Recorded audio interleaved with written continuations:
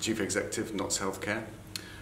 As you would expect, as an organisation, we take hate crime extremely seriously, and we're putting out lots of information and resource in our social media channels during Hate Crime Week to show that we won't tolerate any forms of harassment or abuse to our staff, to our volunteers, and to our service users, families and carers that use all of our services.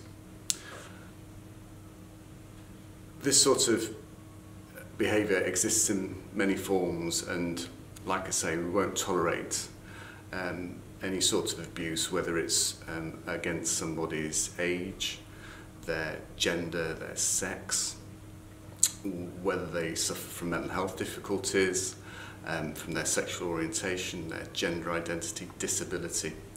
And we're using this platform this week to highlight some of the great work we're doing, because together we can and should combat all forms of racism and broader hate crime issues. Thank you very much.